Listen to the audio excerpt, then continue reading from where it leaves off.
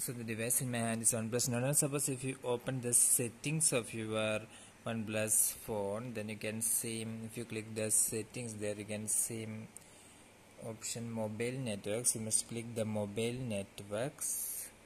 So if you put two SIMs in your phone, then it will show SIM 1, SIM 2. And if you look below there, you can see another option, advanced settings is written here.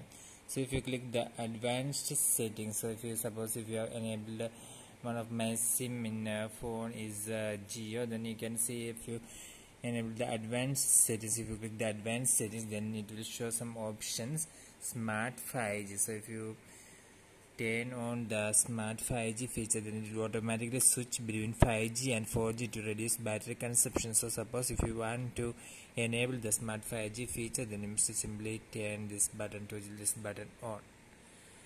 Obviously it is helpful. For more video updates like this, you can subscribe and share with Engineers Online. Thank you.